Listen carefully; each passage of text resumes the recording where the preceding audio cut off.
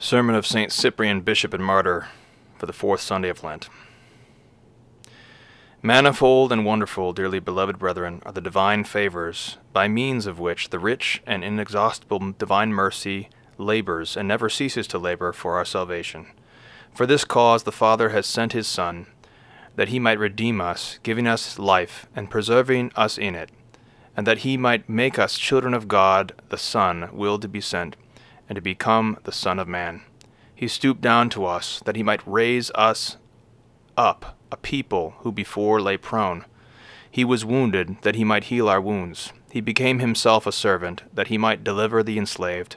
He submitted to death, that he might confer immortality on mortal men. Such are the great and manifold gifts of the divine mercy, but yet more, what providence is this, and what clemency, that there has been provided for us a special means whereby we may win salvation, so that on man once redeemed, yet ever more anxious care is bestowed to preserve him. For when the Lord at his coming healed the wounds that afflicted Adam, and cured him of the ancient poison of the serpent, he gave a law to man restored, and bade him sin no more, lest to him who sins a greater evil befall. We have been drawn together and enclosed as it were in a narrow space by this rule of blamelessness. Nor had the weakness and folly of frail humanity anything that could help it, had not the divine clemency, again making known to us the ways of justice and mercy, opened to us a certain way of guarding our soul's health, so that whatever the stains we have contracted after our baptism, we may wash them away by the giving of alms. The Holy Spirit speaks to us in the sacred Scriptures and says, "By mercy and faith sins are purged away." Proverbs. Not indeed those offenses that were committed before baptism, for they are purged away by the blood and sanctification of Christ. And again he says, "As water quencheth a flame of fire, and alms resisteth sins." Ecclesiasticus. Here also is it shown to us and proved that as the fire of hell is put out by the laver of saving water, so is the flame of evil-doing extinguished by good works and alms deeds. And since but once is for forgiveness of sins bestowed by baptism, yet steadfast and uninterrupted almsgiving bestows on us again, as in baptism, the remission of our offenses. This the Lord also teaches us in the gospel. For when the disciples were criticized for eating with unwashed hands, he defended them and said, "He that made that which is without made also that which is within. But give alms, and behold, all things are clean unto you." Luke. Teaching us and showing us that it is not the hands that must be washed, but our hearts, and that we must be at pains to remove inward rather than outward stains. For he who has purified himself inwardly has also begun to purify himself exteriorly. For when the soul is made clean, the skin and body begin likewise to be made clean. And again, warning us and teaching us whence we can be made clean, he adds that we must give alms. He who is himself merciful teaches us and exhorts us to be merciful, and because he seeks to save those whom he has at a great price redeemed, he shows how those who after baptism have become defiled can again be made clean. Let us then, dearly beloved, acknowledge this healthful gift of the divine clemency, and let us, who are never free of some wound in our conscience, cure our souls, purifying and cleansing them of sin by the aid of these spiritual remedies. Do not let anyone flatter himself that he has a pure and stainless heart, so that, confiding in his blamelessness, he considers he has no need to apply a remedy to his wounds. For it was written, "Who can say, my heart is clean, I am pure from sin?" Proverbs. And again, John in his epistle states and declares, "If we say that we have no sin, we deceive ourselves, and the truth is not in us." 1 John. But if there can be no one without sin, and if anyone who says he is blameless is either conceited or a fool, how necessary then, how considerate the divine mercy, which knowing that to those who were healed there will afterwards come fresh wounds, has given us these saving remedies to heal us and to take care of our wounds again. Finally, dearly beloved, never has the divine warning ceased and grown silent, since in the Holy Scriptures, both of the Old and the New Testament, the people of God are ever and in all places urged to do works of mercy. And whosoever is instructed unto the hope of the kingdom of heaven is bidden in the prophesying and exhortation of the Holy Spirit to give alms. God ordained and commanded Isaiah, "Cry," he says, "cease not, lift up thy voice like a trumpet, and show the people their wicked doings, and the house of Jacob their sins. Isaiah. And when he commanded him to reproach them for their sinfulness, and when in the full force of his wrath he had made known their iniquities, and had declared that neither by entreaties, nor by prayers, nor by fastings could they make satisfaction for their sins, nor could they be by clothing themselves in sackcloth and ashes soften the anger of God, yet in the end, proving to us that God can be appeased by almsgiving alone, he goes on to say, Deal thy bread to the hungry, and bring the needy and harmless into thy house. When thou shalt see one naked, cover him, and despise not thy own flesh. Then shall thy light break forth as the morning, and thy health shall speedily arise, and thy justice shall go before thy face, and the glory of the Lord shall gather thee up. Then shalt thou call, and the Lord shall hear. Thou shalt cry, and he shall say, Here I am. Isaiah. The means to propitiate God are given us in God's very words. The divine teachings make clear to us what sinners must do, make satisfaction to God by good works, and that sins are purged away by the rewards of mercy. And in Solomon we read, Shut up alms in the heart of the poor, and it shall obtain help for thee against all evil. Ecclesiasticus. And again, He that stoppeth his ear against the cry of the poor shall also cry himself, and not be heard. Proverbs. Nor will the man who could have been merciful and was not receive mercy from God, nor will he, even through prayer, win anything from the divine compassion, who hardened his own heart to the prayer of the poor. The Holy Spirit has declared this to us in the Psalms, saying, Blessed is he that understands concerning the needy and the poor, for in the day of evil the Lord shall deliver him. Psalms. Daniel, mindful of these warnings, when Nebuchadnezzar was terrified by his evil dream, offered him the means of receiving divine help to prevent the disaster, saying to him, Wherefore, O king, let my counsel be acceptable to thee, and redeem thou thy sins with alms, and thy iniquities with works of mercy to the poor. Perhaps he will forgive thy offenses. Daniel. But the king, paying no heed to his counsel, suffered the afflictions and disasters of his dream, when he could have avoided them and escaped them, when he could have redeemed his sins with almsgiving. And the angel Raphael bears witness to the same, and exhorts us to give alms freely and generously, saying to us, Prayer is good with fasting and alms deeds, for alms delivereth from death, and the same purgeth away sins. Tobias. He shows us that prayer and fasting is not enough, and that they are to be assisted by alms deeds, that supplication alone avails little to obtain what we ask, unless joined to good works and acts of mercy. The angel reveals and makes clear to us and confirms to us that our requests become efficacious through almsgiving, that our life shall be delivered from dangers by almsgiving, that our soul shall be delivered from death through almsgiving. And, dearly beloved, we do not say this to you without being able to confirm from the witness of truth what the angel Raphael made known to us. For his testimony is confirmed from an event fully recorded in the Acts of the Apostles, which proves to us that we can be freed not alone from the second, but even from the first death by means of almsgiving. When Tabitha, who was much given to good works and almsgiving, became ill and died, Book of Acts, Peter summoned to her lifeless body. He was summoned to her lifeless body, and when he, with apostolic zeal, had come in great haste, there round about stood the widows, weeping and praying, who showed him the cloaks and tunics, and all the garments they had in the past received from her. They pleaded for the departed, not alone with their voices, but also with their good works. Peter believed that what was so asked for might be obtained, and that the help of Christ would not be wanting to the widows. For he too had been clothed as the widows had been. When therefore he had gone on his knees and prayed, and as fitting advocate of the poor and of the widows, he had offered to the Lord the prayers entrusted to him, he cried out, Tabitha, in the name of Jesus Christ, arise. Nor did he who said in the gospel, Anything you shall ask in my name I will give to you, fail Peter. For immediately he came to his aid, and because of this death is suspended, and the spirit restored. And to the wonder and admiration of them all, the revived body is reawakened once more to the light of this world. So much could the rewards of merit achieve, so much did good works avail. She who had generously given the means to sustain life to the widows in need, merited through the prayers of the widows to be recalled to life.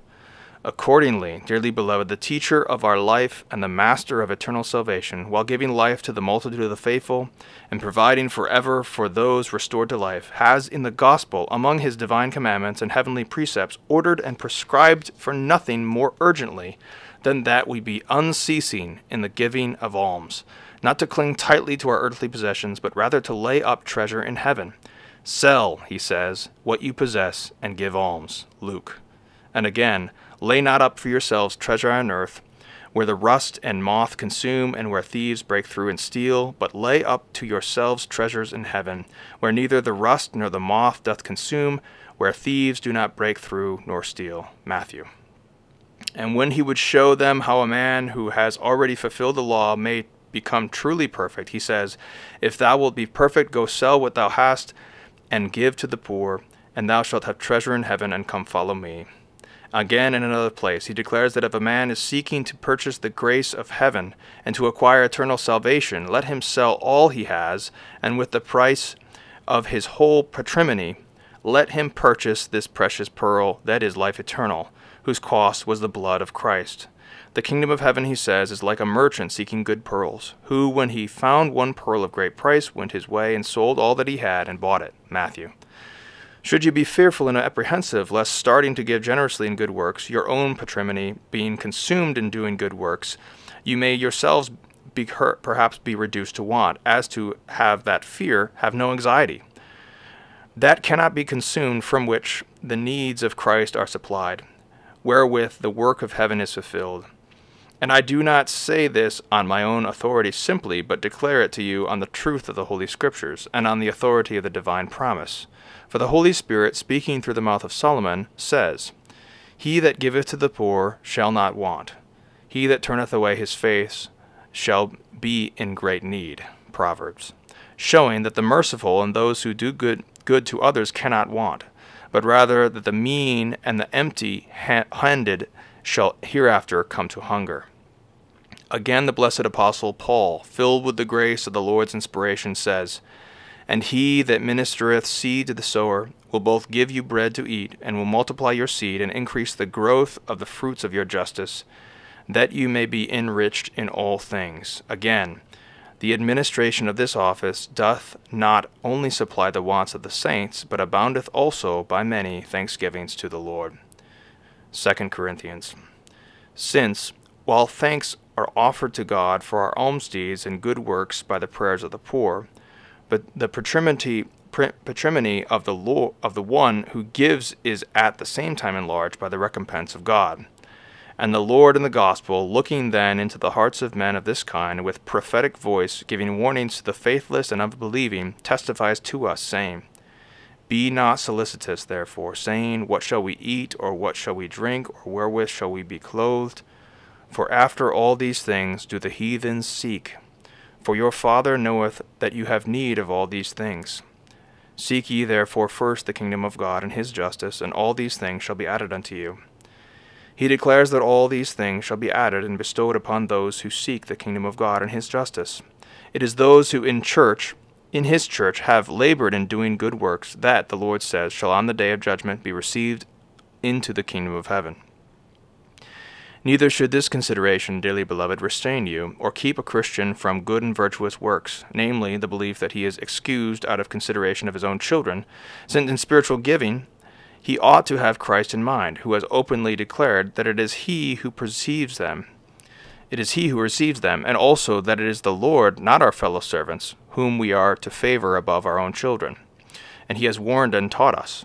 He that loveth father or mother, he says, more than me, is not worthy of me, and he that loveth son or daughter more than me is not worthy of me. Matthew. And in the book of Deuteronomy, similar things are written to strengthen our faith and our love of God. Who hath said to his father and to his mother, I do not know you, and their own children they have not known. These have kept thy word and observed thy commandments. Deuteronomy. For if we love God with our whole heart, we must not put either parent or child before God. This John in his epistle also lays down, that the charity of God is not in those whom we see unwilling to show mercy to the poor. He that hath, he says, the substance of this world shall see his brother in need, and shall shut up his bowels from him. How doth the charity of God abide in him? 1 John. For if we lend to God by giving alms to the poor, and if we give to Christ what we give to the least of his brethren, there is no reason why a man should prefer earthly to heavenly things, or put human before divine things. And as to your children, be a father to them, such as was Tobias. To these pledges of your love, give profitable and salutary counsels, such as he gave his son. Tell your children that which he told his son, saying, Hearken therefore, my children, to your father, serve the Lord in truth, and seek to do the things that please him, and command your children that they do justice and alms deed, and they be mindful of God, and bless him at all times in truth. Tobias. And again, and all the days of thy life, beloved son, have God in thy mind, and take heed thou never consent to sin, nor transgress the commandments of the Lord our God. Give alms out of thy substance. Turn not away thy face from any poor person, for so it shall come to pass that the face of the Lord shall not be turned from thee. According to thy ability be merciful. If thou have much, give abundantly. If thou have little, take care even so to bestow willingly a little. For thus thou storest up to thyself a good reward for the day of necessity. For alms deliver from all sin and from death, and will not suffer the soul to go into darkness. Tobias. Christ has given us his precepts. He has taught us what his servants must do. He has promised rewards to those who do good works, and threatened with chastisement the barren. He has set forth his judgment. He has foretold that in which we shall be judged. What justification can they have who do nothing? What is to be said for those who are barren of every good work? And if the servant will not do that which he was commanded, the Lord shall do that which he has threatened, as when he said, When the Son of Man shall come in his majesty, and all the angels with him, then shall he sit upon the seat of his majesty, and all nations shall be gathered together before him. And he shall separate them one from another, as the shepherd separateth the sheep from the goats. And he shall set the sheep on his right hand, but the goats on his left. Then shall the king say to them that shall be on his right hand, Come, ye blessed of my Father, possess you the kingdom prepared for you from the foundation of the world. For I was hungry, and you gave me to eat. I was thirsty, and you gave me to drink. I was a stranger, and you took me in. Naked, and you covered me. Sick, and you visited me. I was in prison, and you came to me. Then shall the just answer him, saying, Lord, when did we see thee hungry, or fed thee, thirsty, and gave thee drink? And when did we see thee a stranger, and took thee in, or naked, and covered thee? And the king answering shall say to them, Amen, I say to you, as long as you did it for one of these least my brethren, you did it to me. Then he shall say to them also that shall be on his left hand, Depart from me, you cursed, into everlasting fire, which was prepared for the devil and his angels. For I was hungry, and you gave me not to eat. I was thirsty, and you gave me not to drink. I was a stranger, and you took me not in. Naked, and you covered me not. Sick, and in prison, and you did not visit me. Then they also shall answer him, saying, Lord, when did we see thee hungry, or thirsty, or a stranger, or naked, or sick, or in prison, and did not minister to thee? Then he shall answer them, saying, Amen, I say to you, as long as you did it not to one of these least, neither did you do it to me. And these shall go into everlasting punishment, but the just into life everlasting. Matthew. What more could Christ tell us? In what other way could he more earnestly arouse us to works of justice or mercy than by telling us that what is given to the needy and the poor is given to him, and that he is offended when the poor or the needy are denied, so that he who in the church is not moved by the distress of a brother may be moved beholding Christ in him, and that he who has no thought for a fellow servant in poverty and need will have a thought for the Lord dwelling in the one from whom he turns away. What, dearly beloved, shall be the glory of those who labor in doing good?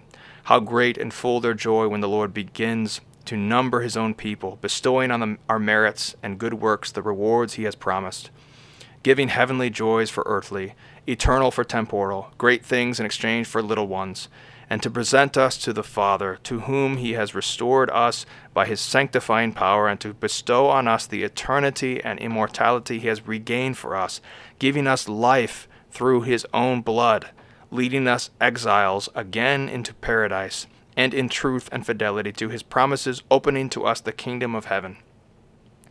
Keep these promises steadfastly before your minds. Grasp them with full confidence. Let them be loved with your whole heart. Let them be purchased by the generosity of your unceasing good works.